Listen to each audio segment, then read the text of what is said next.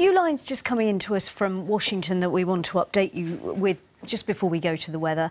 And the US House Speaker, Paul Ryan, has said that President Trump's son should testify in Congress. Now, you'll remember he is under pressure for meeting a Russian lawyer during the presidential election and who claimed to have information about Hillary Clinton, Donald Trump's opponent for the presidency.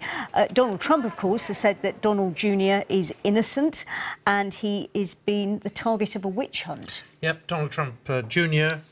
Has been accused of intent to collude with the Russians, and there is a suggestion he may have broken federal laws. So the US House Speaker, Paul Ryan, saying Donald Trump Jr. should testify in Congress. The top House Democrat, Nancy Pelosi, called for the creation of an outside independent commission to investigate what she said was cold, hard evidence that President Donald Trump's family intended to collude with Russians to influence the election. And just an additional line there that Donald Trump, of course, is in Paris at the moment with the French President Emmanuel Macron.